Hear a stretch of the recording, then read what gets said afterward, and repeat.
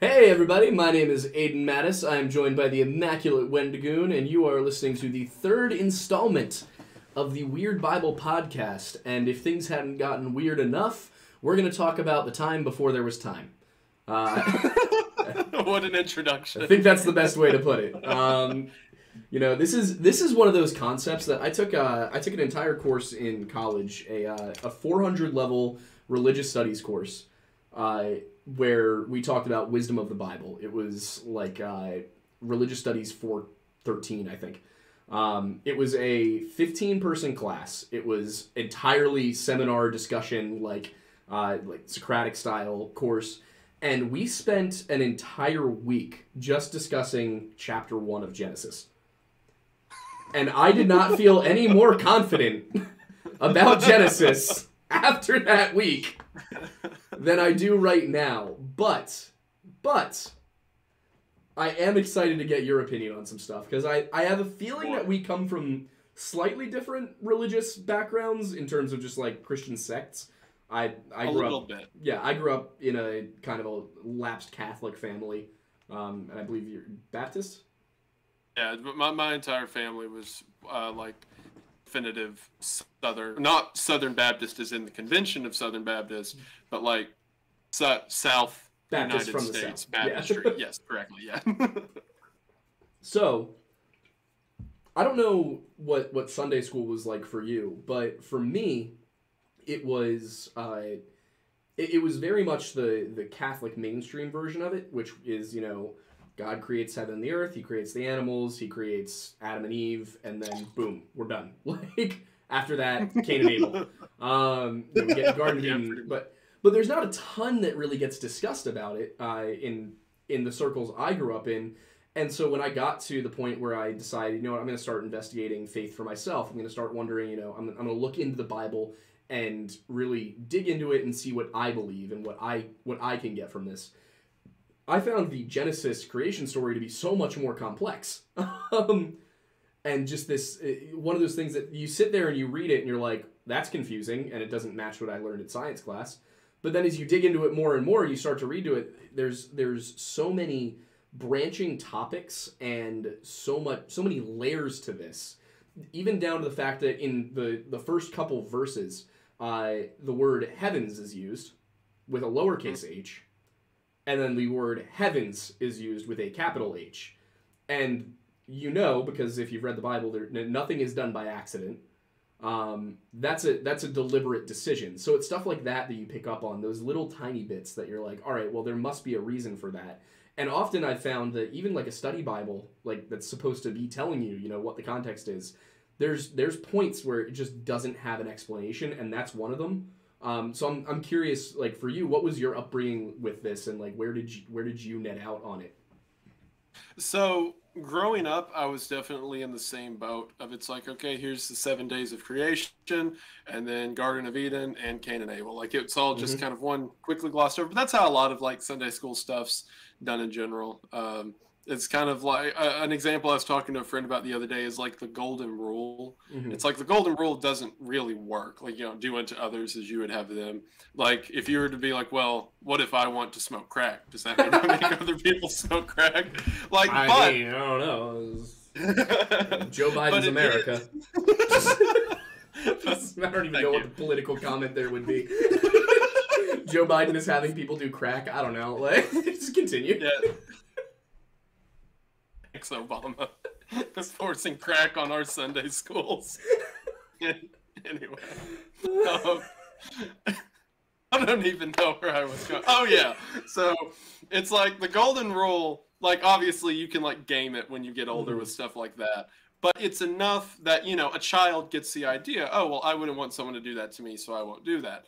And the same goes with the way a lot of Sunday school lessons are taught to children. It's just kind of to get you by it. And whenever I started searching for myself as I got older and started to do the whole golden rule thing, like, what if I want to smoke crack? I was basically doing that with the whole Bible. Like, what if I put crack in it? It's going on a shirt. What if we put crack in the Bible? What if I put crack? Just a picture of the Bible. What if I put crack in it? Use your face too. It's gonna be the night vision goggles and everything. It's gonna be like you like this with the night vision goggles on, and in one hand is the Bible, and in the other hand is crack. You know, sometimes someone says something to me, and I can just imagine how it would be read on the 5 o'clock news. And that was one of them. Like, just imagining them showing, like, he had his followers. He taught them that he was a religious figure, and it's me holding crack in the Bible. Anyway. But as I got older and started asking it for myself, heavens was one of those questions, because that's not the only place in the Bible that heavens is mentioned that way. Another place is whenever Paul is talking about he ascended to the third heaven, and I believe that one's a lowercase h as well. Mm-hmm. And it's just like things like that reoccurring. And the way I've always heard it described is heavens with the lowercase like that is the way they used to describe the sky. Mm-hmm. And that does make sense given a lot of the context. They talk about how there were palaces that reached to the heavens, like lowercase h.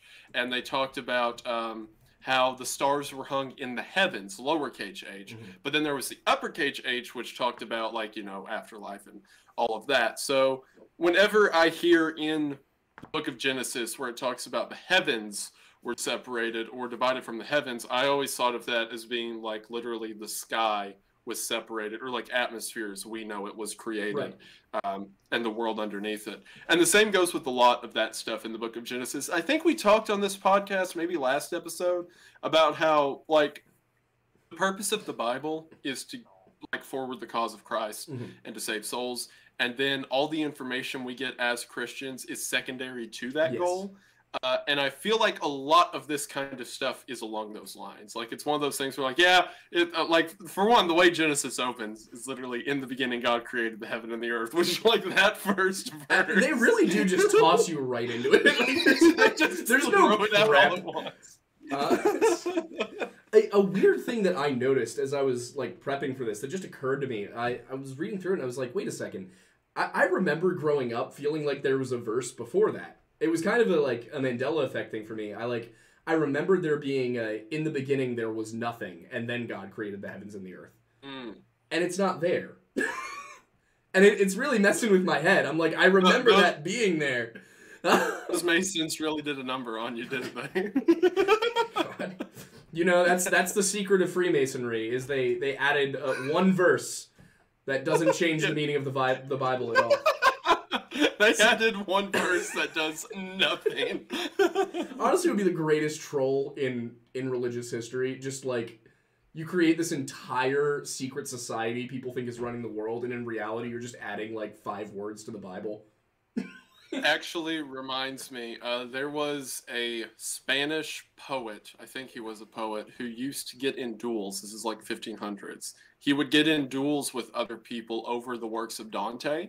Okay. Because he said, yeah, he'd be like, oh no, in Divine Comedy, Dante meant this, or he meant this, and he had like all his own interpretations. And these fights would get to the point that he would get into like, you know, dueling matches over them. Mm-hmm. And he ended up killing like 10 people in duels over this fight, and then on his deathbed confessed that he had never read Dante. He just liked to argue.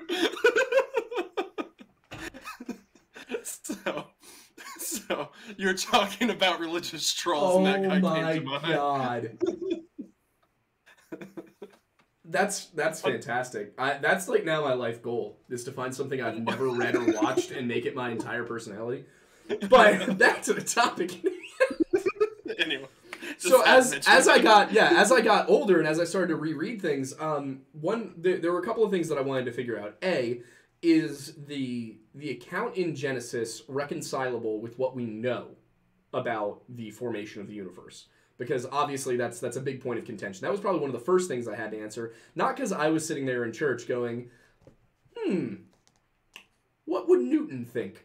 But rather, it was that kid. It was more along the lines of, like, I got into high school, and you had you know, there's always the cringy atheist kid who, like, even when you're not, like, when you say, oh my God, and they're like, huh, I think you mean oh my nothing, like that guy. So we had one of those in our friend group, and he asked me a lot of questions like that, and I was sitting there, I was like, you know, I feel like I'm right, but you sound like you're right, so I want to be right.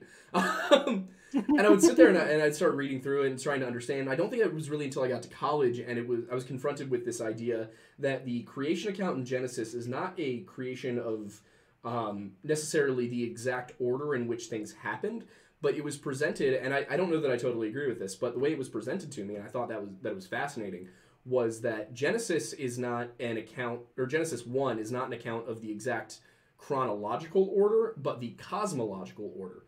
The order of, varying, degrees of complexity and whatnot. Because what you get is day 1 is God creates the lowercase heavens, the earth, lowercase, and light, which separates, of course, from the darkness. One of the main issues that people tend to have with Christianity is adopting a dualist perspective on it and believing that there is good and evil, there's light and dark, when in reality it's much better. In my opinion, I'm curious what you think about this. In my opinion, the perspective is there is God and there is absence of God. There is light and there is absence of light. You had this entire conversation about hell, right? Yeah. We were talking about the concept of sinners being flicked into hell or whatever. Yeah. And how in actuality the Bible doesn't define it as that. It's instead defined as there is God, and then there is choosing to not be with God, which is the absence of God, which is hell. And we had that whole conversation. But what's interesting is there is so much, and you know this more than I do. There is so much sort of crossbreeding between religions throughout history to a near indistinguishable degree with some of it. Yeah. And I think the Bible is one of the more foundational in that aspect, but even it has had some details. I was, for a video I was doing, I was researching Slavic paganism. Oh, and isn't it reading, fun? Isn't it confusing? It's the weirdest stuff ever. It's it's exactly what you would expect from something that is directly east of Sweden. That's a good description of it. Yeah. But while I was reading about that stuff, they have it's Bernabog, something bog, and Chernabog, and they are a spirit of light and masculinity and a spirit of darkness and femininity. And that's literally yin yang. That is the exact same concept. And they talk. I'm just excited you mentioned this because I get to bring something up. But yeah, go on. Well, my point with that is there you have a small religion that seemingly has no direct connections with the yin yang ideology that has the exact same beliefs, and a lot of people want to cross apply that to everything. So whenever they look at something like the Bible, they apply that duality, that good, evil, light, dark spirit to it, when, in my opinion, the Bible was made before those concepts ever came to be, and the concepts were set out. So I think some of that, of viewing it just in lightness and darkness, is kind of looking at it through a more modern or humanistic lens than it deserves. Yeah, so I agree. But I was excited you brought it up because, like I said to you before we went live, I did some digging into some other Middle Eastern religions. And Zoroastrianism, which is arguably as old as Judaism. We don't know which one is actually older. We just know they're close. But Zoroastrianism, in its extant form, is dated to the 6th century, which is also when most of the older Jewish books are dated. But in their story, Ahura Mazda, who is existing in the light and the good, is the dualistic opposite. There is conversation about whether this is dualist or polytheist or Gnostic or what, but he is the light and the good, and then Angria Mainyu is the darkness and the ignorance, not the evil. He is ignorance. Interesting. And so there's this dualist perspective of these two beings that are in contest with each other from the dawn of time. They exist separately and independently, but they are in constant conflict. And I can get in a little bit more to the details of it later, but that also becomes even more interesting because, first of all, it sounds a lot like the creation story from the Silmarillion by Tolkien. But also... You keep doing that. I know. In my defense, he was a Catholic. Fair enough. Everything he wrote, man. Everything he wrote. But yeah, so there's this the light and the dark, and then they create Azora Mazda creates a primordial human who is by the name of, let me find the exact name again. I'm gonna pronounce this wrong. Gaiamard, and his primordial bovine, the bull, named Gave Vodata. Now, in another creation story, there is Ymir, the giant, the Jotun, the primordial Jotun, and his cow Ingabotha, I believe is the name. That's Norse mythology, which is very similar to the Zoroastrian mythology, and the Zoroastrian mythology is very linked to the Slavic. And the Zoroastrian also has a flood myth, as does the Sumerian, as does basically everybody. But it's just, there's so much of this, these little details, you know, that you gotta wonder, like, obviously some of these cultures weren't even linguistically connected. The Norse speak an Indo-European language, and the Hebrews speak a Semitic language, and what are they called? I guess the Iranians, obviously, the Zoroastrians have an Indo-European language as well, which does bring the question: does this story of the man and the cow predate those migrations and go back to the Yamnaya period when they were all on the steppe? But that's getting off topic. Interesting. But so cosmologically, back to that, we get cosmologically. Day one, we get heaven, earth, and light. Day two, we get the firmament, or the expanse, which is this, just basically, it sounds like a Big Bang. Which, like, I've been saying for years that the Big Bang is not contradictory to the Bible at all, because God says, "Let there be light," and then there's an explosion.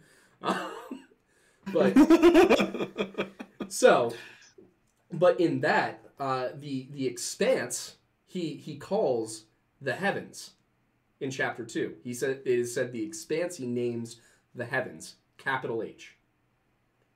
And I think that in and of itself is fascinating. But then we get the part where this becomes weird. This is no longer just fun. This is now weird. Because then we get that there are the waters beneath the firmament and the waters above the firmament, but the firmament is the expanse. The firmament is heaven, capital H. So there's waters above heaven and there's waters below heaven. And I'm going to be honest, this is something that I have struggled my entire life to understand, and I'm curious if you have thoughts on it. So my thought with that has always, all right, so Old Testament. We understand that, especially during this time, things of the spiritual realm interacted much more directly on earth. I mean, in the Garden of Eden, God walked and talked with Adam and Eve. Like, it was a very direct one-to-one. And I think that potentially, like, geographically closer, but at least in a spiritual or context sense, heaven was much closer to earth. Mm-hmm. And, the two interacted with each other frequently. Whenever it talks about the waters being above heaven, I have always thought of that being a quite literal sort of bubble around heaven. Mm-hmm. So, you know how, like, up until the flood, people lived for like 800-900 years? Yeah. That was just like common. Yeah. And then after the flood, it was like 120. Yeah, it very quickly decreases to like 120. Yes. So my theory with that, and I'm going to put on although my biology. Noah continues to live a very long life. Yes, Noah does continue to live a long time. I think there's a reference that it says Noah was blessed, so his seed would continue to grow or what have you. Because again, he had a reason. From Lord of the Rings. Now I'm just doing it to annoy you. You keep doing that. Anyway, so during that time, gosh, I keep doing that. I lose my train of thought. Whenever there's, okay, so the primary idea for the reason people age the way that we do is through essentially like slow burn radiation from the sun, because there's like radical particles, and that causes our telomeres to shorten, and that's the reason people age at the rate we do. So that's from UV radiation. If you were to put a giant bubble of water around the Earth, theoretically, like, the aging process would be slowed to almost zilch. Yeah. And that would explain why people were able to live for so long. And during the flood, if you'll remember, it says that it had never rained before on Earth. Rain didn't exist. And everyone thought that Noah was stupid for saying that water was going to fall from the sky. Right. So that means a couple things. That means, for one, the ecosystem, the plants, and we know that there was plants because Adam used to till the gardens and all of that. All of those were able to exist without rainfall, which by our modern standards is impossible. Or People it implies lived a very moist environment or a very moist soil. Correct, yes. People lived much, much longer than they do now or after the flood and what have you. So my interpretation of it has always been that whenever it talks about that in creation, that there was water around the earth. There was water around the actual earth itself, like a bubble or a ring or what have you. And because of that, that meant that people were able to live longer. UV wasn't as hard or whatever have you. Thankfully, God has made the universe with laws of physics that we can comprehend and not just random science happening all the time. It allowed people to live longer, and that oxygenated environment would allow for things like animals to grow larger or for plants to be able to grow and exist without needing rainfall or whatever. And then whenever the flood happens, and it's the first time that water comes from the sky, I think that firmament just crashed in on the earth. And all that water that was out there in the sky, which explains how there was enough water to fill the entire earth. For how long were they on the ark? Like 40 a days and 40 year? nights. Oh, it rains for 40 days and 40 nights. I think they're on the ark for a little over a year. Yeah. So they're on there for like a year while the water settles, and like that would explain where all of that water, came from at once. So I think whenever it talks about the firmament above the heavens, it's talking about that, and that was later destroyed during the flood. That's always been my interpretation of it. Yeah, that's that's kind of what I've heard a lot about, and there is definitely scientific backing to the idea that a more tropical environment would allow things to grow larger, that it would allow people to live longer. We know that, obviously, we know that dinosaurs were absolutely massive. We've got the fossils. If you go to the Museum of Natural History in your local city, you're going to be able to see a T-Rex that is absolutely gigantic, and those weren't even the biggest things. Those are just like the coolest looking ones. As a small side note, one of the funniest things is whenever, because this has happened frequently, I tell someone I'm a Christian in conversation, one of the first things they say is, "Oh, so you don't believe in dinosaurs?" Right? I'm always like, who told you that? Who have you been talking to? There's like a small evangelical community that doesn't believe in dinosaurs, and people just assume that's all Christians, and I think it's really funny. Like, no, I can see the bones, man. They're there. It's like 12 people. They're like, "Oh, so none of you believe in dinosaurs?" Yeah. Well, I heard some guy on, Bible.gateway.fm say, like... I'm like, no, I got in an argument. I wanted to talk about this towards the end of the show, but I'll bring it up now just because it's kind of topical. I got in an argument on TikTok with somebody because I'm sure you're aware of the deconstructionist movement. Which one's that? I don't know by name. Okay, so there's a few options here. It began as this idea of people mostly coming from evangelical backgrounds saying, all right, well, what I was taught was this. I'm going to go back and deconstruct it to try and understand how we got here. Yeah, I'm familiar with that. Yeah, originally it was kind of, and it was started by Christians who were like trying to bring people out of some of these more radical churches like Westboro Baptist and stuff like that. And over time, it kind of got a little hijacked by the militant atheist community. Of course, not all atheists are militant. Not all atheists can be good people. Like, I'm not one of those people who's like, you have to be Christian to be a moral human being. You don't. But not all atheists are evil. That was such a funny suggestion. But we got in this argument where he's sitting, this guy, and it was Captain Dadpool on TikTok, talking about how he's not going to send his kids to, if his kids get invited to go to youth group or something, he's not going to let them go because he doesn't want them going somewhere where they're being taught that they're evil from birth. And I'm sitting there and I'm like, what? What are you talking about? What do you mean evil from birth? And he's like, original sin. And I'm like, that's not what original sin means. Like, what are you talking about? And he's like, that's what most Christians think it means. And I'm like, no, it's not. Catholics don't believe that. Orthodox don't believe that. Lutherans don't believe that. Copts don't believe that. Like, what are you It's like and they you sit talk there, to two people. yeah, they sit there and they will sit there and talk to an educated Christian, somebody who went to college and studied not only the religion but also the history. And they'll sit there and they'll talk to you and tell you that you don't know what you believe. And I'm like, I'm pretty sure I know what I believe. How do you know what I believe? But that bit is important, and because that is kind of the, I don't want to use that, it's the genesis of human society. I did the thing. And, yeah, I didn't mean to. I didn't want to. I sat there and I was like, "There's another way for me." No, but because what happens is, obviously, after day 3, or after day 4, I should say, which is stars, sun, moon. You get into day 5 when the literal translation, I just found this out as I was reading my interlinear, the literal translation is not the creatures of the sea. It's that he tells the swarmers to swarm. The exact word is swarmers.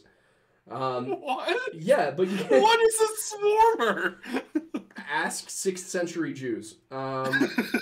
So we get the swarmers that begin to swarm, and then we get the birds, and then the whales. This is the order of things. And then after that, on day 6, we get the cattle and the things that creepeth. And then after the things that creepeth, finally, we get the beasts of the land, the animals, and then mankind. And in that moment, that's when this goes from being a broad account to the story ends and we get chapter 2. And chapter 2 is a much more intricate description of mankind and how it comes to be. And then chapter 3 is, of course, the fall. And in the fall, the original sin is not... Everyone thinks it's eating the apple. Eating the apple is not the sin. Listening to the serpent is not the sin. The sin is defiance of God. The sin is... Right. This is the first time in all of history that any one of God's earthly creations has defied him. And sin is simply to defy the will of God. It's not synonymous with evil. It's not synonymous with wrong. It's not synonymous with, you're going to hell. It's synonymous with absence of God, defiance of God. And so that original sin is not that Adam is suddenly evil. And a lot of people will take this to mean that Christians are teaching children that they're evil. And it's not that. It's that we're all created via Adam because we are all creations of Adam in our own right, because we are all his descendants, that we all have that sin within us. And that it's not about striving to get rid of the sin, it's striving to be better than original sin. It's striving to put that behind us and to ascend past it rather than to allow it to bring us down and bring us away from God. It's a constant struggle against an innate urge to go against God, not evil. If that makes sense. It's a discretion that I think a lot of people kind of skim over, but yeah, it does make sense that the tree of the knowledge of good and evil, or the tree of life, was I've talked about this ad nauseum in some of my weird videos, but the purpose of it was because without the existence of the tree, there is no choice for humanity. If humanity was to exist as just another animal, as just a robot who was forced to walk and talk with God daily, if there was no out or defiance of that order, then there's no free will to it. Exactly. There's no choice. And in the end, we have no idea how long Adam and Eve were in that garden. Could have been a week, could have been hundreds of years. But they decided to take of that apple and separate themselves from God to continue on the path of free will. And the purpose of existence afterwards for humanity is to readjust and return back to that communion with God. But yeah, the purpose of the apple was not that eating apples are bad. It was that choosing to separate yourself from the will of the Creator has its consequences. That's like Yes. what the concept of original sin is, not the people bad. Exactly. It's not, and I won't deny that there are absolutely churches out there that will tell you that you are born in sin and you are evil and you are bad and you must cleanse yourself and all that. But that's not what the book says. Like, and I think that people have gotten away from it in a very serious way. And I think that there are definitely a lot of people out there who do grow up hurting because they're put into this position where they're getting a poor reading of the Bible. And I'm glad that we can kind of sit here and maybe for a lot of those people who see this, who grew up in that, and they sit and they watch, a program like this, hopefully they look at it and they're like, all right, so, this is not a hateful thing. This is something that I was taught wrong. Because for me, like, I was never taught that I was inherently evil. And my stepdad's like a fire and brimstone Baptist. So, like, I think it's an important distinction to make, especially considering the point of Genesis is to explain to us how everything comes to be. It's not just the beginning of Judaism. It's not just the beginning of history. It's how the world as we know it and the structure of the world and that which is important to us. It's how all of that kind of coagulated into something that humans could understand and wrap our heads around. That's what's interesting to me about books like Genesis. Like, whenever you view it as, oh yeah, this doesn't give a lot of information for the orders of how the stars were made or that, like, sure, it doesn't. But the purpose of Genesis is not to give us, a direct breakdown of how everything came to be. The purpose of Genesis is chapters 2 and 3. That if anyone has the question, why are we here? What is God? Then Genesis is directed at that. Genesis 1 is to set the stage for that, not to give us all the answers for everything. There's a lot of questions I think will not be known until the afterlife, the mind of God and what have you. But like, for its purpose of explaining to us why we strive to follow the path of God, it does that job, which is what it set out to do. Exactly. I'm sitting here trying to like... Yeah, because it's fascinating. What we get is not... Adam's age is not stated until they leave the garden. It is. Yep. He's 130 years old when he has Seth, and Cain and Abel are before that. Yep. But we don't get an idea of his. It wouldn't make sense for him to age before he leaves the garden, because God had no plan of killing them. God had no plans of death for humans. So the concept of age is like one of these. Age and death is one of the first things that's brought to us by original sin, which I think is a fascinating concept. That there was never a plan for that. The plan was that Adam and Eve were going to just be God's buddies, and they were going to have wine night. Yeah, I hate you so much.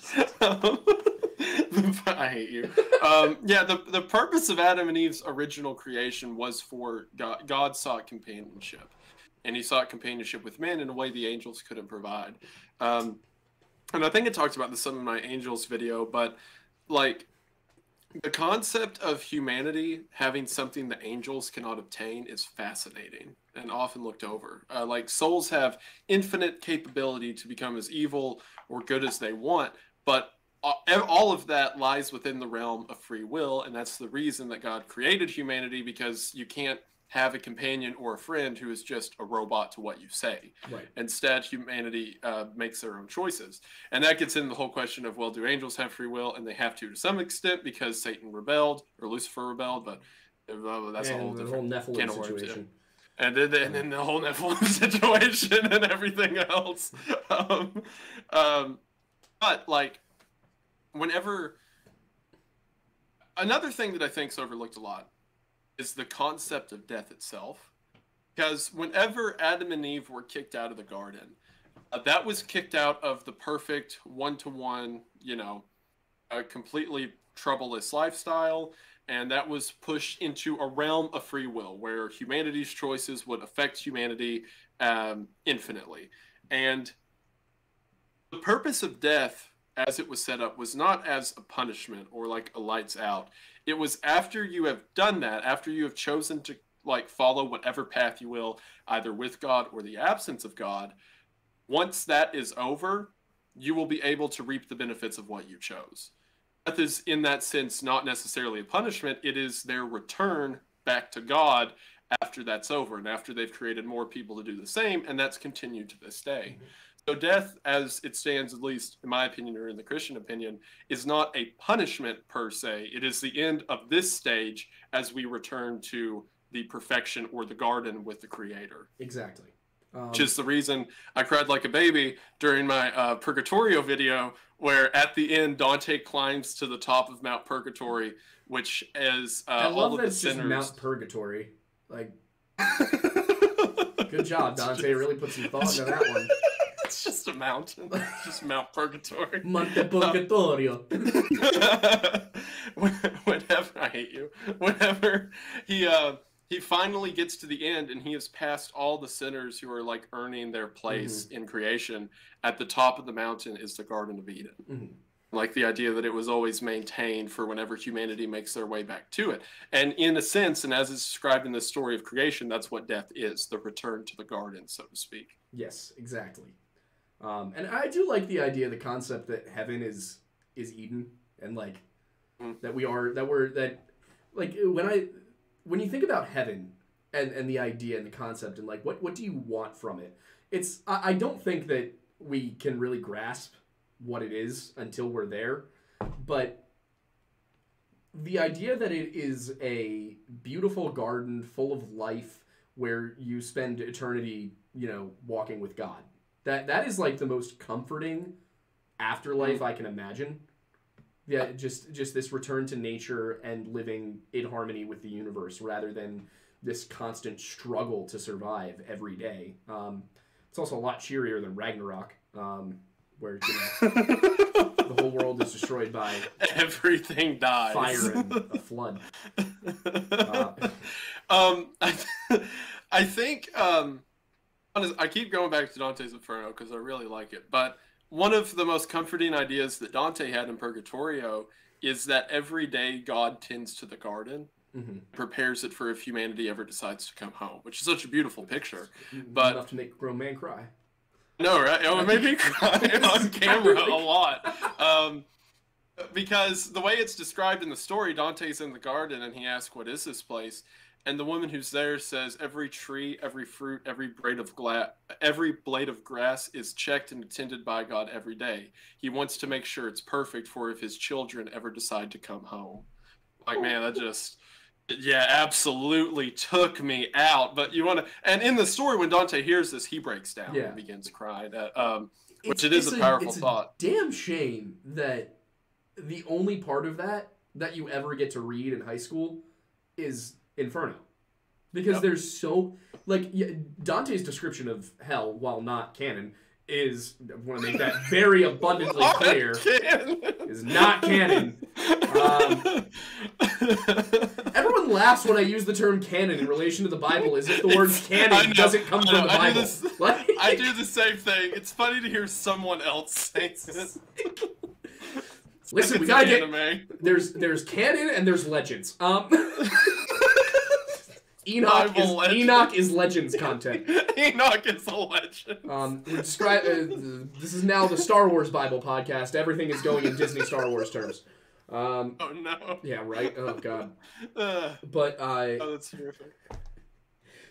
But yeah, there's so much beautiful imagery and description in it. But I want to get to the flood part of things, because there's just such a there's so much, but I'm just gonna get back to my notes before I get ahead of myself. So I want to talk about before the flood, before all of this, because the flood changes the geography of the earth considerably. There are mountains that are now hills, and there are valleys that are now seas, and all of this. So in Genesis, you get a description of where Eden is. We get so God creates Eden, and he says it's eastward, which is a little weird, because what does that mean? There is no northwest, south, or east yet. Unless God was talking about magnetism. I like the idea of God being a fan of magnets. Well, he did invent them. He did invent them. Just God sitting in heaven just playing with magnets, and he's like, I should make people. He's like, I need a hobby. Yeah. Click magnets. But so he creates Eden, And what I've started to think about as I read this and as I take notes and I try to understand and I really try to internalize it, this all was being written down by people. So no matter what the actual process God was going through was, this story was written to be understood by people in the ancient world. So in the immediate aftermath of the Bronze Age, and likely almost certainly before that through oral tradition, but the first writings we have are from that period between the Bronze Age and the Classical era. And what we get is that God creates Eden eastward. So Eden is somehow east of wherever creation is, wherever the Jews are, wherever they're understanding things to be, or wherever the people who initially told this story were. So Eden is eastward. And then at the mouth, God forms a river in Eden that flows out, and this splits into 4 more rivers. 2 of these are recognizable. 2 of them are, we don't know. But what we get is the river Pison, which encompasses all of Havilah. Havilah seems to be betwixt Egypt and Assyria, based on later things in the Bible, the book of Samuel. We get told that it starts with an A. Why am I blanking? Amalekites? No, something like that. Are you talking about one of the old enemies of the people of Israel? Yeah, but we're told they live in the desert of Nakab, which Ammonites. Mm-hmm. Is it Ammonites? Probably that. That sounds right. But no, it's not. It's gonna drive. I'm gonna remember it as soon as we're done with this. Maybe chat will tell us. Maybe they'll know. Amnon was one of the children of Lot, so it would have to be kind of later in the story. Yeah, it's. That's who it was. Well, so that's the thing is we get. Here's where it becomes important is because we're told about Havilah, this region, but we don't know. We're not told where that is. We're just told that that's where the river, that the river encompassed this region. Later in the Bible, we get told about the people that live in the desert of, I think it's Nizreb or something like that in Hebrew. And these people, so we get told about the people who, we get told about people, and we get told the people live there, and we know that there is in Havilah, which is a broader region. It seems to be somewhere between Egypt and Assyria, based on, where this tribe of people lived. Then we have, and we also get told there's gold there. So okay, interesting. After that, we get Gihon, which surrounds Ethiopia or Cush, Cush being this land south of Egypt. And again, you got to remember that this is pre-flood for those listening. So things, nations as we know them today were not present. And this is also being written down before we get anything about Ham and Shem and all them. So Gihon surrounds Ethiopia, and then we get the Tigris east of Assyria and the Euphrates. So what this is implying is that prior to the flood, these all were connected, which gives us not quite the ability to triangulate the location of Eden, but it gives you a general idea that if a single river flowing out could connect all of these rivers, then we know that Eden must have been somewhere in the Middle East. Right. Right? Yes. Yes, that also lines up with where the first civilizations in humanity was seen. Exactly. And when Noah goes into the ark, and the ark eventually deposits itself in the mountains of Ararat in Turkey, which actually is the current origin of the Tigris and Euphrates rivers. And then they go south, and that's when Samaria forms, essentially. Because we know that this is where things were. And I can't remember exactly who goes where, but I know Shem and Ham are sent to different places. And Japheth is Ham is the slave of Shem, and Japheth is subordinate to Shem, but not his slave, right? I'm getting that right? Were they? Did they become slaves to each other? Pull out the Bible. it's almost like it's in the book somewhere. Yeah, while I do this, do you want to explain the reason that Shem, Ham, and Noah had to, or Shem, Ham, and Japheth had to do splitsies? So they were, Ham, Shem, and Japheth, or Japheth, were the 3 children of Noah. The 3 of them, along with their wives, and Noah and his wife, were the only people who survived the flood. So, flood happens. Humanity's essentially reset. It's down to them. And Ham, Shem, and Japheth, I know one of the reasons they separated is because God told them to begin to repopulate the world. But is there another reason I'm forgetting that they had to split up from each other? So they were going to split up to go and repopulate the world, but there's a little incident where Noah has a little bit too much fun with the wine. And yeah, I forget about that because that's not mentioned in Sunday schools. No, it is not. Yeah, that's right. Noah did what I do every Sunday, which is drink too much wine and fall asleep naked in my tent. But that is what he does.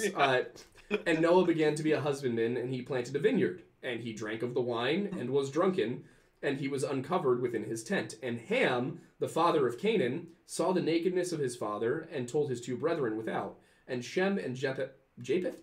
I've always pronounced it Japheth. Either way. Yeah. Either way. It's the Appalachia thing all over again. If I say Japheth, I'm offended. And Shem and Japheth took a garment and laid it upon both their shoulders and went backward and covered the nakedness of their father, and their faces were backward, and they saw not their father's nakedness. I love how repetitive the Bible can be in these early stages. Like, it's just, I don't know why they wrote like that, but I do enjoy there wasn't it. There wasn't a lot going on. It's like when you're almost to the word count for the essay. Yeah, it's like... And he was naked, and they were not naked, and looked for naked and naked. And they unnakeded him. They unnakeded him. It's like reading a poorly SEO-optimized article. And the keyword is naked. So, and Noah awoke from his wine, and knew what his younger son had done unto him, and he said, Cursed be Canaan, a servant of servants shall he be unto his brethren. And he said, Blessed be the Lord God of Shem, and Canaan shall be his servant. God shall enlarge Japheth, and he shall dwell in the tents of Shem, and Canaan shall be his servant. So, we get this story of, I actually think the word slave is not used in the King James, for obvious reasons. But because the right translation. It drives me nuts that people are like, the Bible condones slavery, and then in 1 Corinthians, Paul's like, slave traders will not inherit the kingdom of God. Yeah. It's in the there's so many times when people take a verse out of context, they're like, see, it says this, and then you're like, here's 5 verses that say that's not what that says. Well, people always do that. I watched this guy on TikTok who had a list. He was like, here's all the Bible's contradictions, and you could look at him, and it was like, this thing mentioned in Exodus is, destroyed in 2 Corinthians. It's like, yeah, because it was Exodus and Corinthians. These are literally 1,500 years apart. Some things that existed don't exist anymore. Like, I was having that conversation with my girlfriend about the whole, I think it was Cain's grandson who spilled his seed correctly, and because there's religious sects to this day who think that's a sin because of that one story. It's like, that was one guy when there was 7 people on Earth. Those rules back then it was a bit more of a more precious resource, if you know what I mean. That was much more important back then, yeah. And that's the thing that pops up a lot of times is people will be like, why does God care if I wear 2 different fabrics at the same time? And it's like, that wasn't a rule because that was wrong. It was a rule because there was obviously a reason for it. There was, it's like, don't eat. There's the do not eat cloven hoof thing. Yeah, because pork has what's the parasite in pork? Trichinosis. My girlfriend's a vet. I should know this. I know there's a parasite that's not good. There's a parasite in pork, or it's a bacteria, or it's something that if you don't cook pork properly, you're gonna get sick. And so God's like, oh yeah, don't eat that thing. And then by the time we get to Christ, cooking science had advanced a bit further. And and so had the way they took care of animals. They were no longer, just out in a random pasture. They kind of like controlled their feed and everything.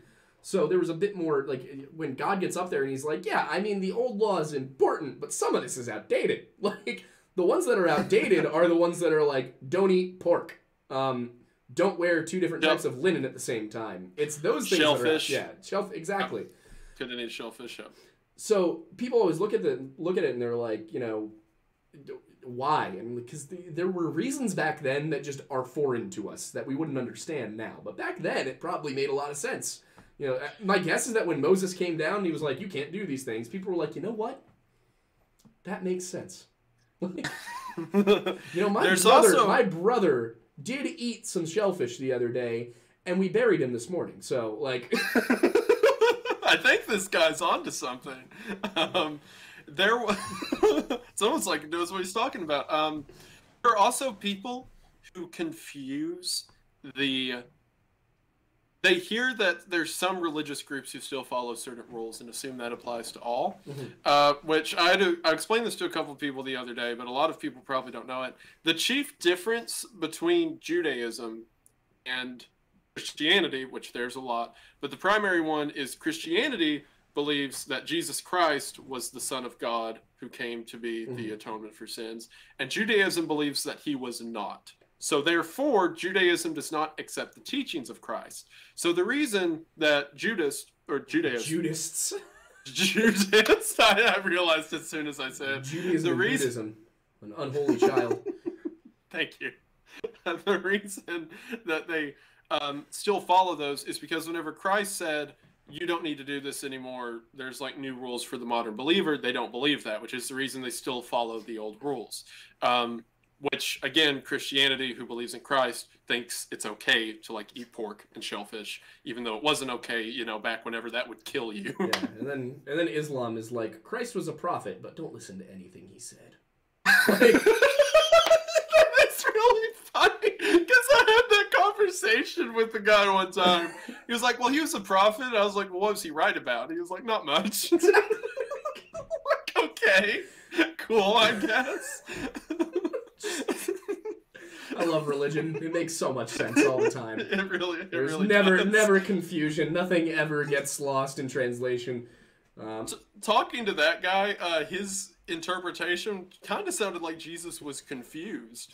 Basically, they believed that it's like, well, he thought he was the Son of God, but he was a little mistaken, If it makes it any better, he genuinely believed it. Someone in chat did just say, in my religion, we don't eat Slim Jims after August. Right. Honestly, if Christ came back and he said, don't eat Slim Jims after August, I would agree with him. I would say that's probably not a good idea.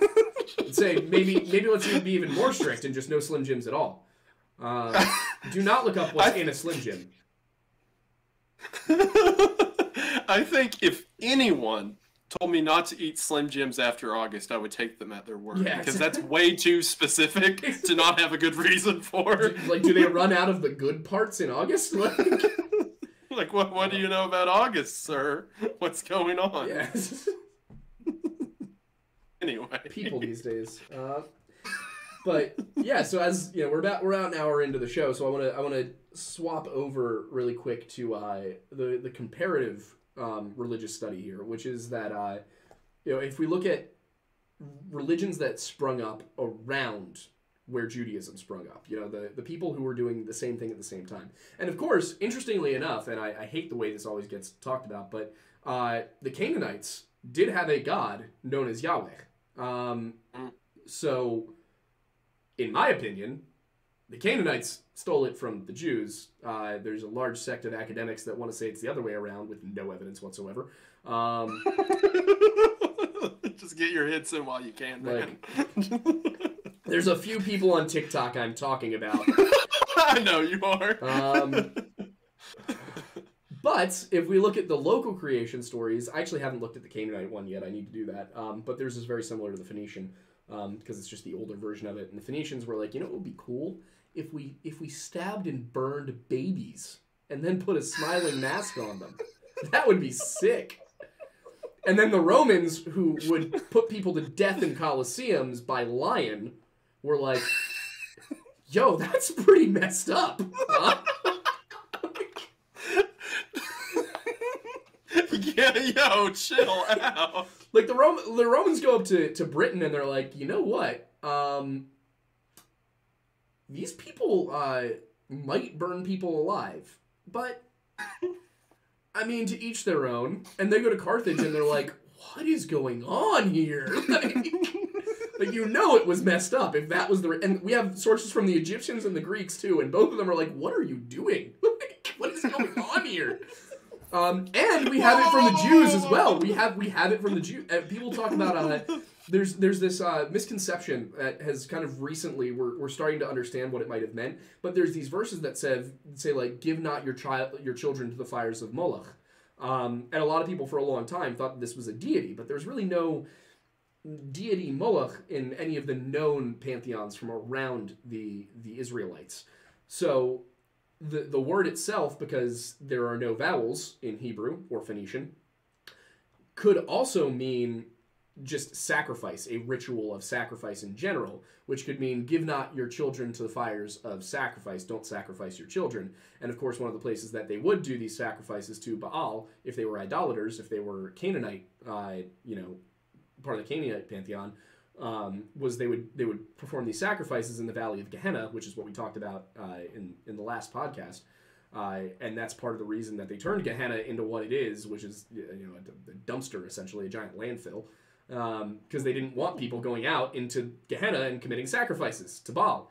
But to move on to the Zoroastrianism, which is, of course, from Iran, so even further east than the Mesopotamians, their version of events is that you've got the light and the dark. You've got Ahurza Mazda and Angria Mainyu. And Ahura Mazda creates a high council, essentially, of beings, these 7 divine figures, who are essentially his confidants. They're less than him, but they're still very powerful.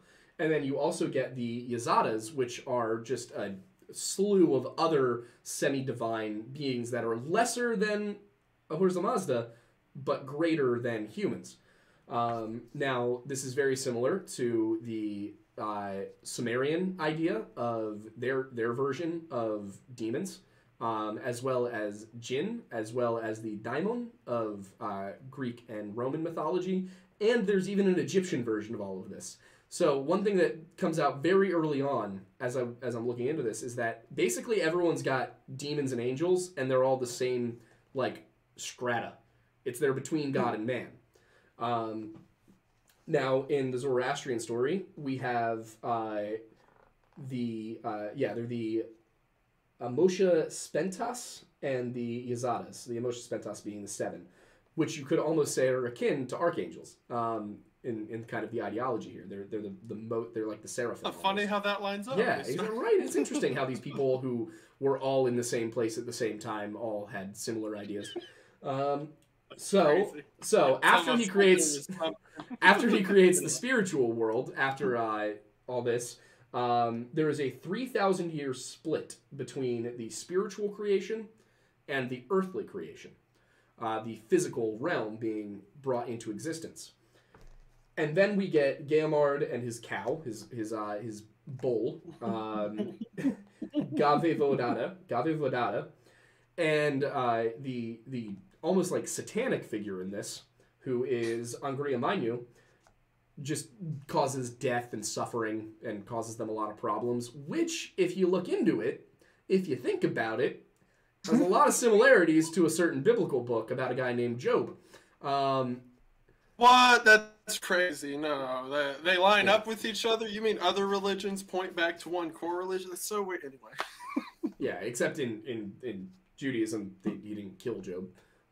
He does kill the dude and his cow.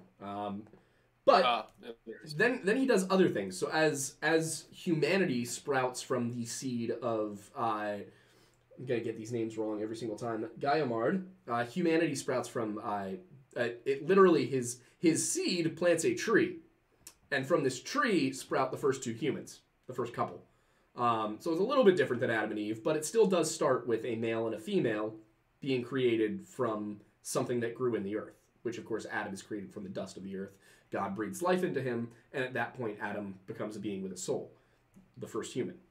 Then we get, after that, as all the other beings go and, come out, all the animals and fish and everything, they come from the bull.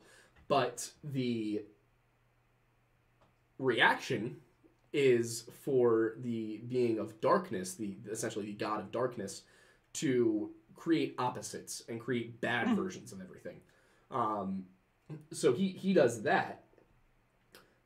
And the one thing he can't match, and this is why he actually ends up causing suffering and death to visit the human and the cow, is he can't mimic humans. He can't create something as perfect as humanity. So instead, he tries to destroy it, and in the end ends up with a much broader problem. Now, this all precedes the Zoroastrian apocalypse, which is a event in which the world is covered with water, and everyone goes and hides underground. Interesting. So it's not. not. It's not the They same. line up again. It's not the same, but it's very similar. And of course, in the Epic of Gilgamesh, we get that there's a flood story from the Sumerians, and in their version, there's a guy who survived the flood, because we don't actually get the flood happening. We just get, like, in Gilgamesh at least, we get like the aftermath. There's a guy who lives across the Sea of Death, whose name is Utnapishtim, and he's survived several hundred years after the flood. He's immortal at this point. And you sit there and you read that and you're like, that's Noah. Like they knew about Noah.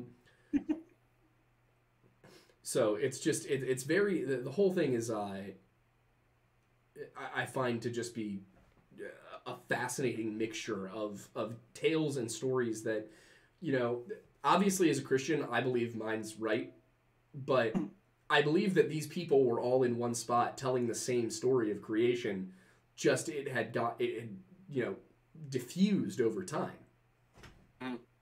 That's just and I will say, like, when you think about it in terms of, like, religion does obviously, there is a lot of division and strife because of people having different fundamental belief systems. But when you look back far enough, we're all telling a very similar story. And even if I think that, Buddhists are wrong, we probably, at the end of the day, have more in common than we don't. So. I agree with that, and that's one of the things that's been more encouraging to me. As I look into different religions, like for videos or just research in general or what have you, is that there are so many connecting lines between everything, and so many things that, in my opinion, point back to what I consider to be, the truth or biblical foundation. Like, think about how many different religious beliefs have some kind of Leviathan or some kind of giant dragon or serpent figure. And it like all goes to show, like you were talking about, whenever humanity was together, there were all these shared stories, like the flood myth or the Leviathan myth or what have you. And then as they expanded out, those became foundations of their own religions, but it all points back to one source. Yeah, it truly, like, I mean, it is the greatest story ever told. When you go and you compile all of this, like, obviously a novelization of the Bible would probably not go over very well, but damn, it would be a cool read. Like, sure would. if you could pull it off in a way that wouldn't piss off half the world, it would be a really cool book.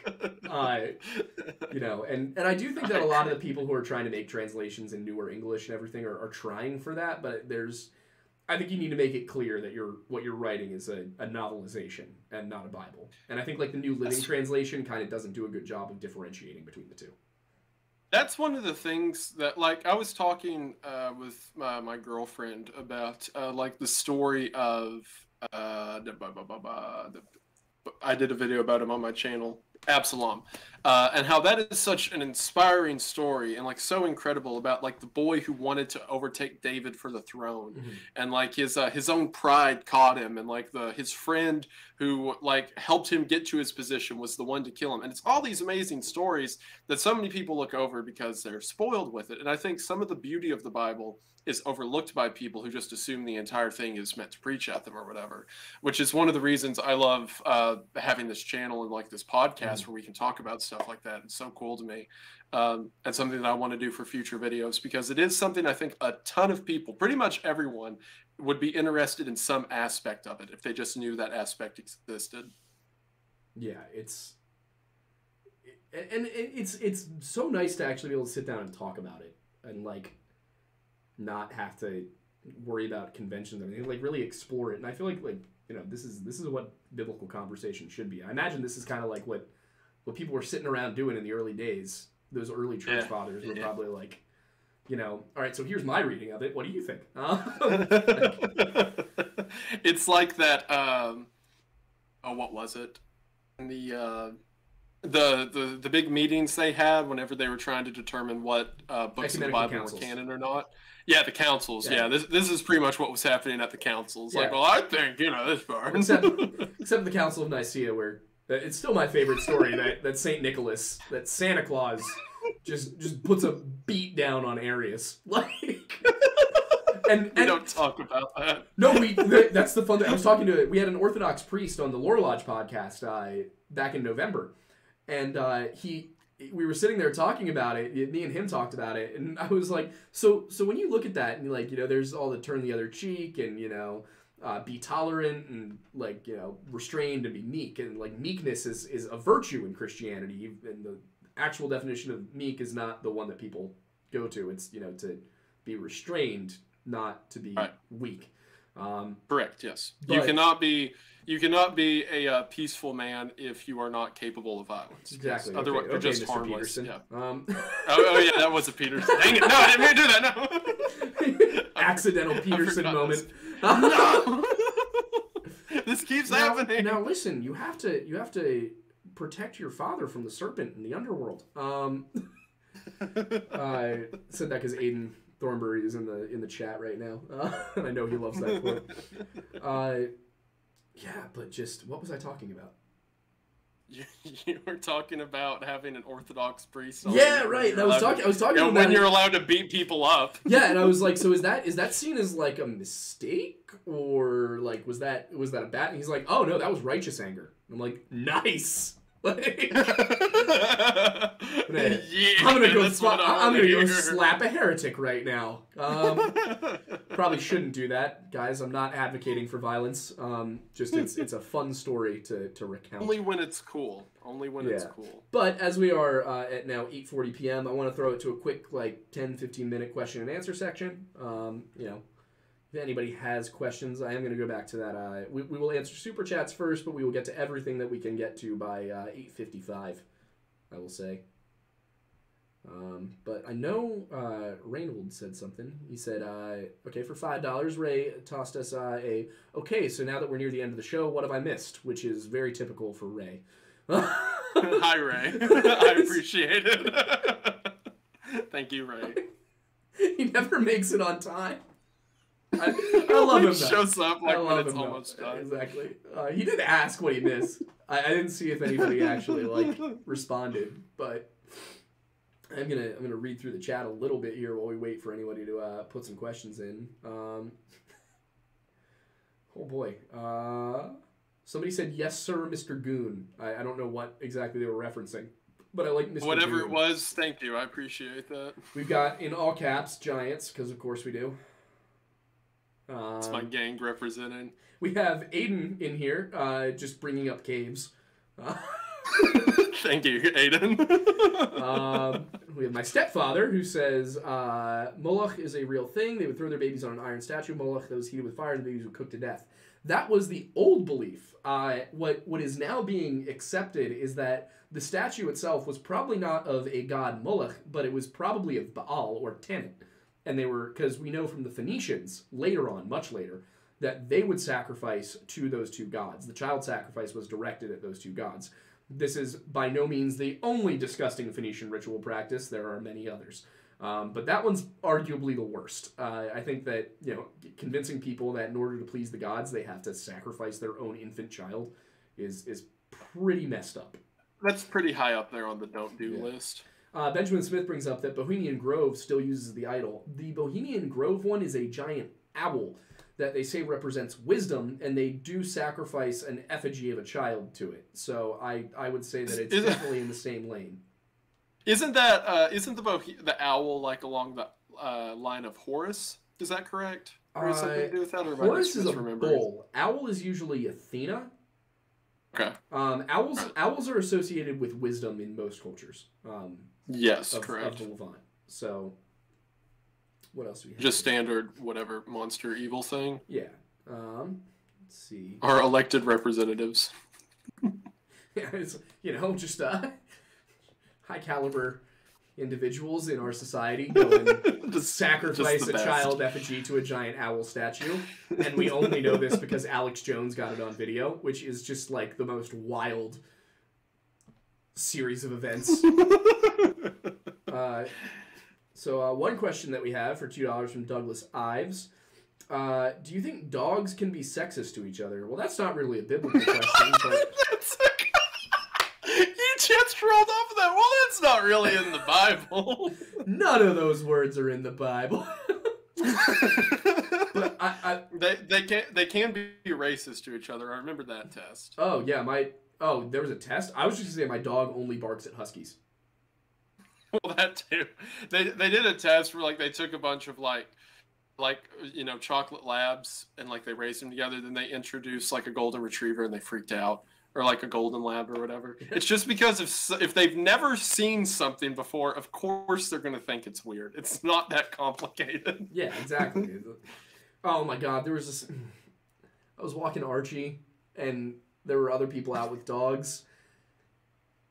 And there was one African-American gentleman with a dog. And Archie starts barking, and I'm sitting there, I'm like, oh God, it's the dog's a husky. That's what it is. But I'm really worried about how this is going to turn out, socially. I hope people don't think my dog is racist. I'm like, he really doesn't like huskies. This is the end of my career. I'm about to get canceled because Archie can't contain his racism for huskies.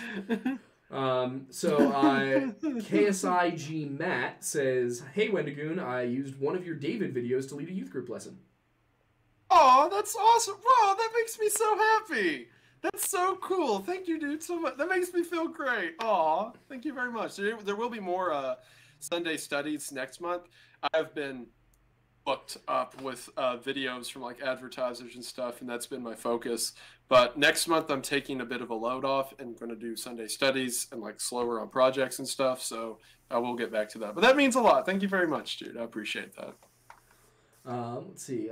Reynold for $10. Thank you, Reynold. Says, for a real question, this is all very interesting, but it seems taboo to talk about the mythology of Christianity. Where is a good starting point for this? I don't think it's... And I can definitely see how a lot of church traditions would kind of make it taboo to talk about this in kind of a critical lens where you're looking at it and you're we're not questioning it. We're just trying to fit the pieces together. I think it is okay to question it to some degree because that's what Jesus talked about with the Pharisees when they asked him the Pharisees were asking questions to Jesus and Peter said they shouldn't and Jesus said it was fine. It holds up to criticism. Mm-hmm. And it's not like we're critiquing it or calling it out for being wrong. It's, hey, here's a question about it. Let's see what it says. Because I wouldn't want to base my entire life and religion off of something that can't hold up to questioning. And I think every question I've ever had with it has stood up to, and it has supplied me with answers I didn't even know I needed. Mm-hmm. So I think it's perfectly fine to, question or ask questions more specifically about what it says, because it holds up to it. Yeah, and I think in terms of a starting point, what I've done is just as I've read the Bible and I've come to things where I'm like, that seems like it might contradict science.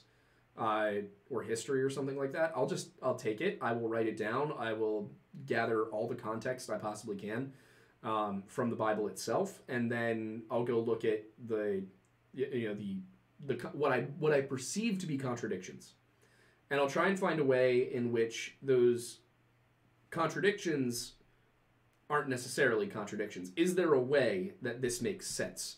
And what I found every single time is that if you go back and you ask yourself, was this written to be understood by men, or was this written to be wholly, completely, point for point, exactly what happened? And I think that you've got to remember that all of this was written to be understood by humans in a time period. So when God says that he said, when we get that, like, God said, let there sprout growth, was God literally speaking plants into existence, or was God creating the chemical processes by which plants could exist? And I think that the latter is perfectly acceptable as an answer. I might be wrong.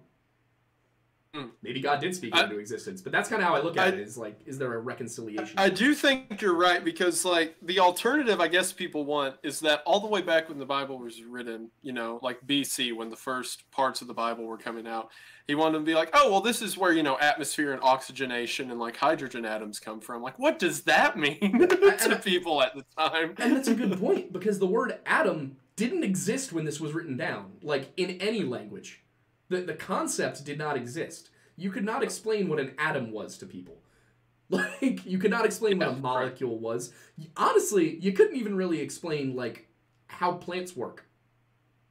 I think if God ever and this is the stuff like the mind of God, the stuff that I don't think we'll know this side of eternity, but if God was to speak directly and like accurately about everything that was made in creation and whatnot, I think it would destroy the minds of not only people at the time but us now. Yeah, because we still don't know everything that's out there. He does. Like, we look back at those people like, oh, idiots, you don't know what a molecule is. Meanwhile, God looks at us like like we just know a page. Wait till you find out about the Flark capacitor. Like, God's up there doing his own thing. Like, idiots. So next question for 20 is from my stepdad Christian. He says, evidence for a new belief about Moloch. It actually comes from the Carthaginians. We, for a long time, did not have much about the link between the two. We knew that the Carthaginians were a Phoenician colony. We knew that they had certain religious practices.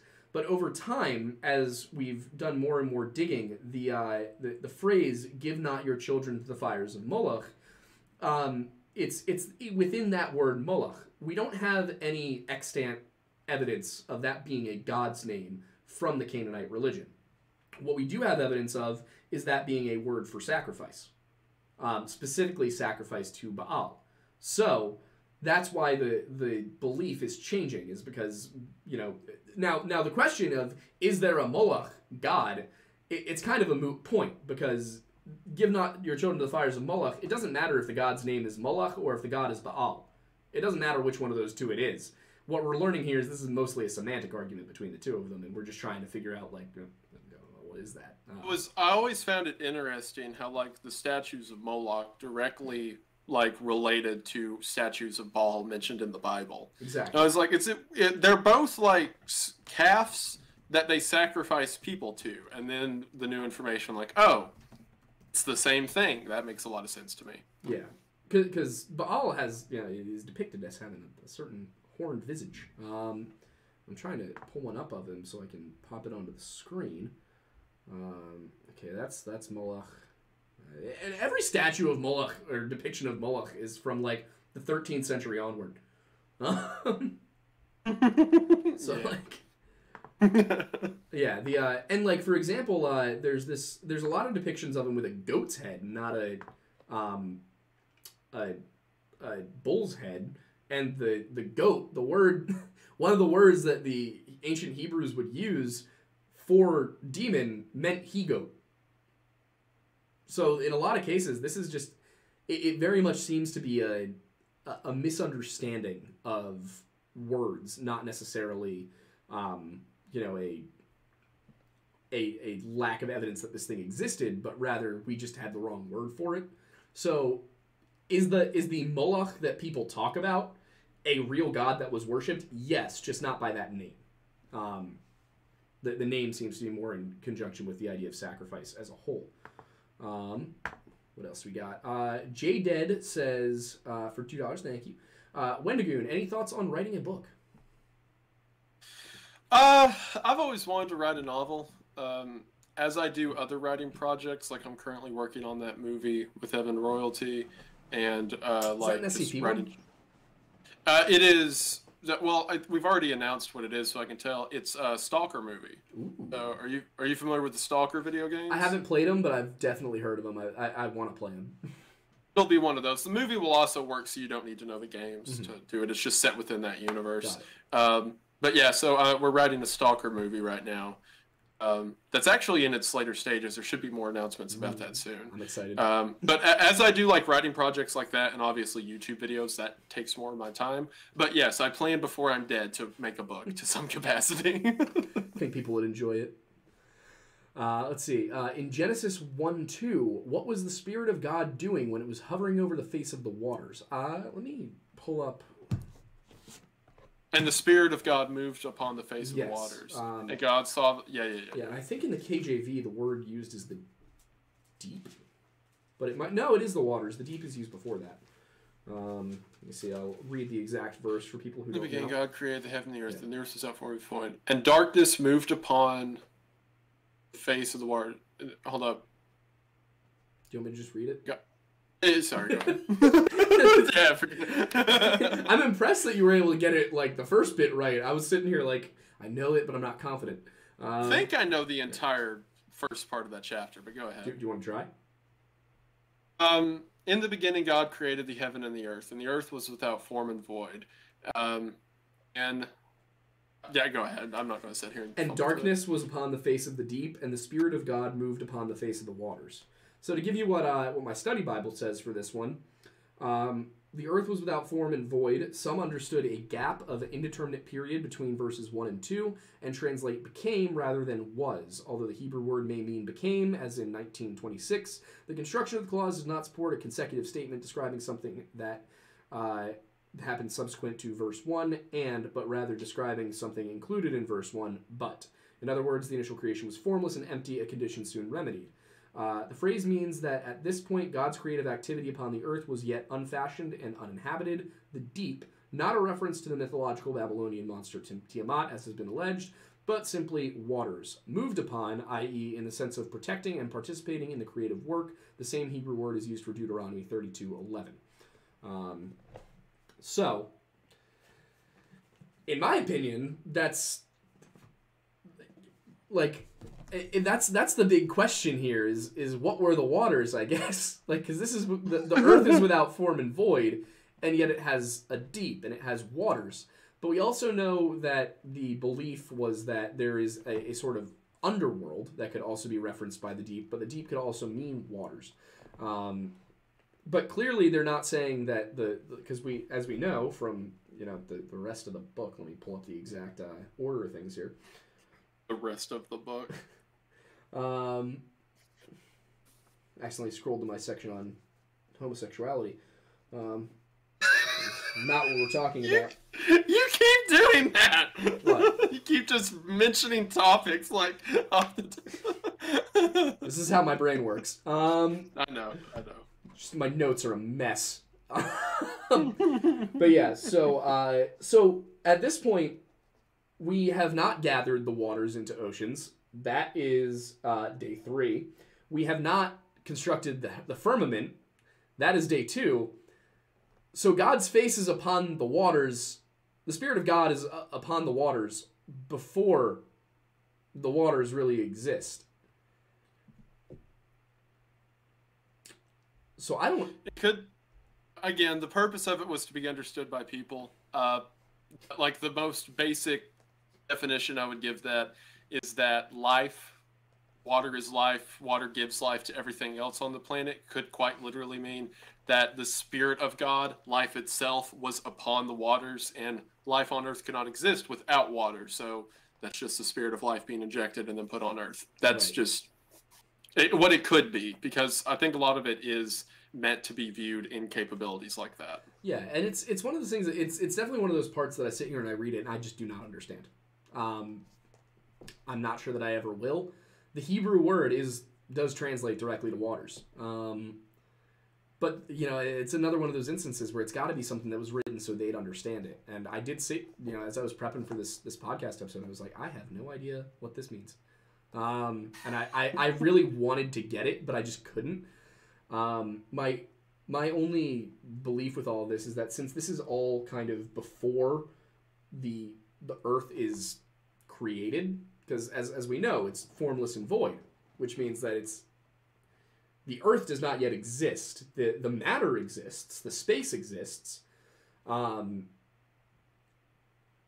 to me, I wonder, like, could you have explained back then to people that before the earth existed in its component parts? So, you know, maybe this was a way of saying, like, it's just... That's a hard one. It's actually interesting when you think about the way it's worded, because it says, in the beginning God created the heaven and the earth was without form and void. So the order of events is earth created, but it doesn't have its form yet. So perhaps that's just saying that everything was laid out, and then the 7 days of creation is him forming the pieces together. That's kind of the way I view it.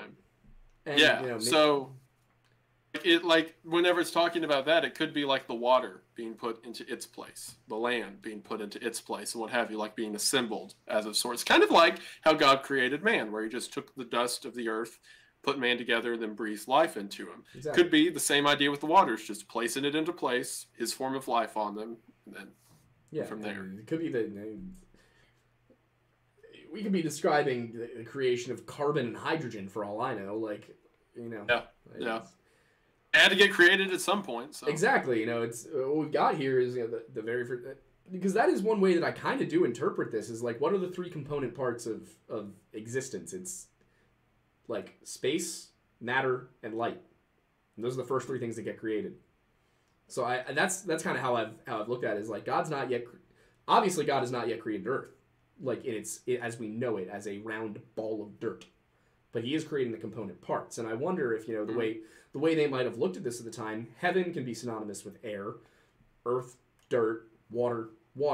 I'm not sure what light would be, if not just light, but as we know, the Greeks believed that there were four primary elements that were earth, water, wind, and fire.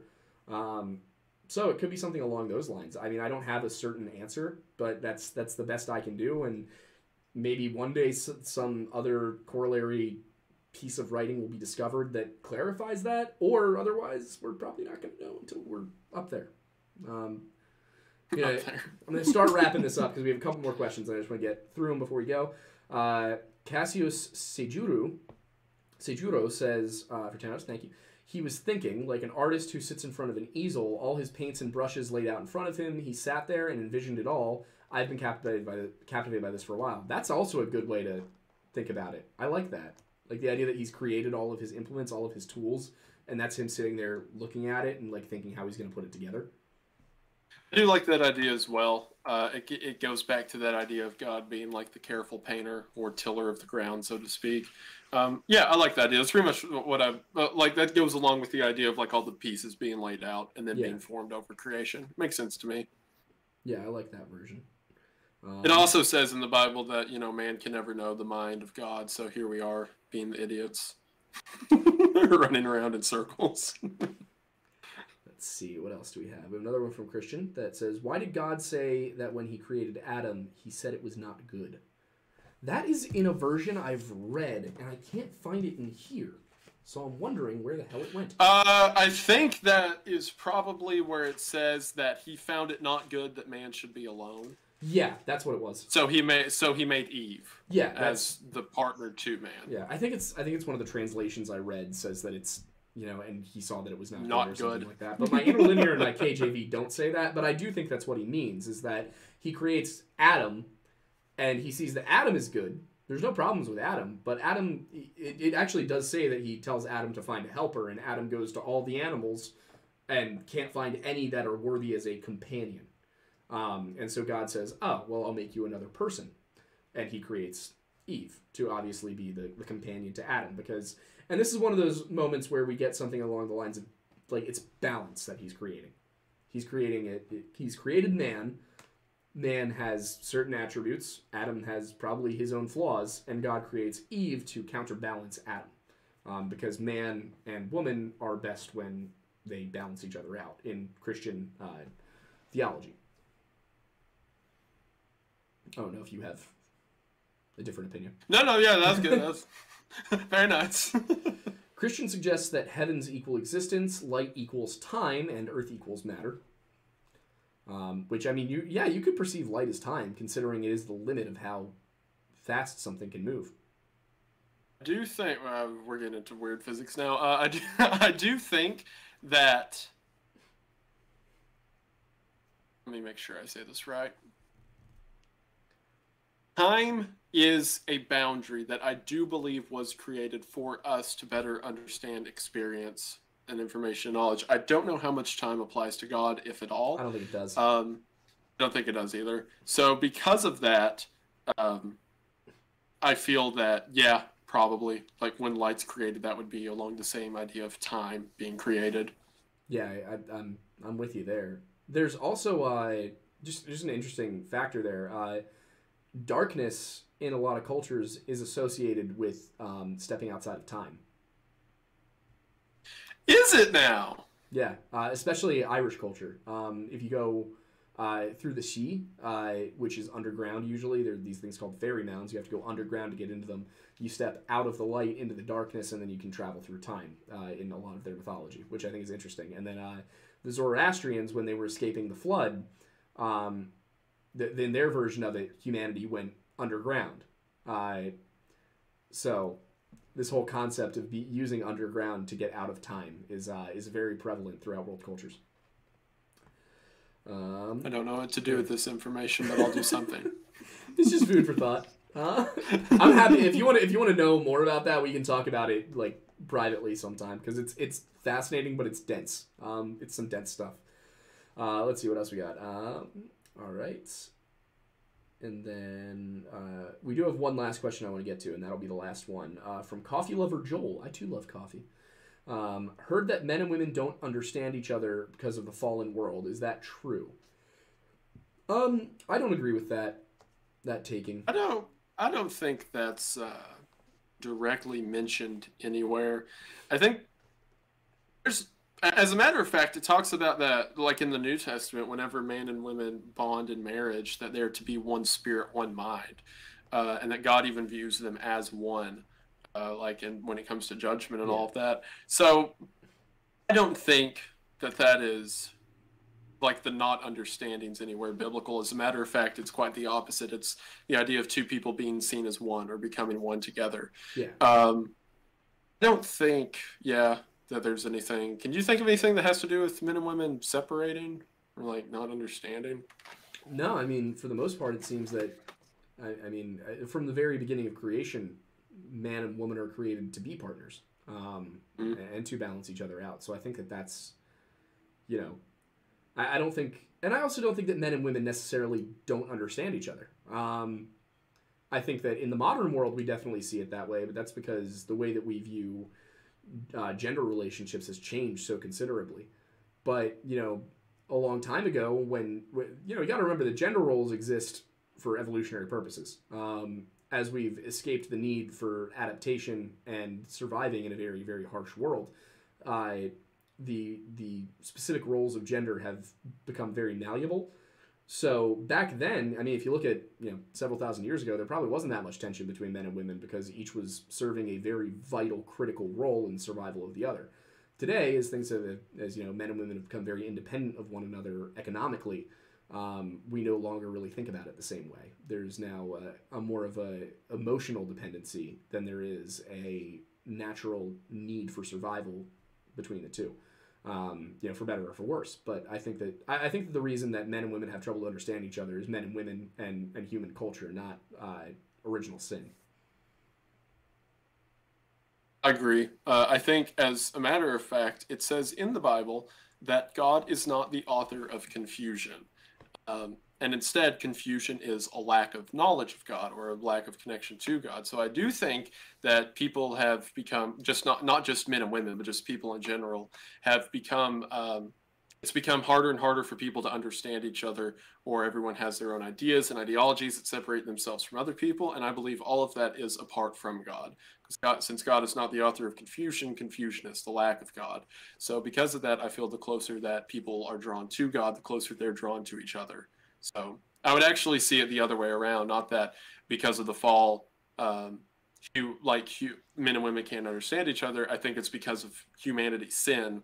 A lot of the times we can't understand each other. It's because we're not in a state of grace. We're constantly striving to be better. And to go back to what I said earlier in the podcast, no sin is not evil. You are not. It goes full circle. You are not evil for your existence. You are imperfect. You are imperfectly existing, and that is okay as long as you strive to be better. That is the message here. Is that it's the idea that, and I think this is lost on a lot of people, probably because of the way Christianity has been preached for so long. I think it's comforting to me that it is not my fault that I am imperfect.